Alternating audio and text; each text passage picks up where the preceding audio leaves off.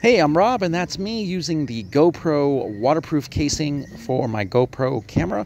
And I've used it for 2 years, and I'm here to let you know what I think of it. The first thing that I was really worried about with a waterproof casing is, does it actually work? Does it actually keep the water out? And yes, it does. I've never had a problem, and I've taken it more than 10 meters, time and time again, diving all over Indonesia, and I've never had a water ever leak into the plastic casing into the camera. So it's a perfect seal. If you want to use the underwater casing, just simply pops in like that.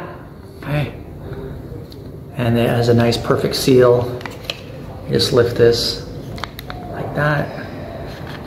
And it just pops. Again, here's another view. You can see the little rubber pads. So I'm really impressed about how high quality this is. The tempered glass really is perfect, and it doesn't interfere with the photo images at all, obviously, because it takes great footage. You just saw. You can even hear the bubbles. You can hear everything. It doesn't interfere with the sound or the playback options. You can still hit the shutter button to play, okay? And you can also remove the very back of the glass casing and have a see-through casing where you can actually still touch the LCD on the camera. You don't want to use the shutter button, but you can use the shutter button, of course, as well, and the power button. So my underwater footage was incredible, and I never had a problem time and time again.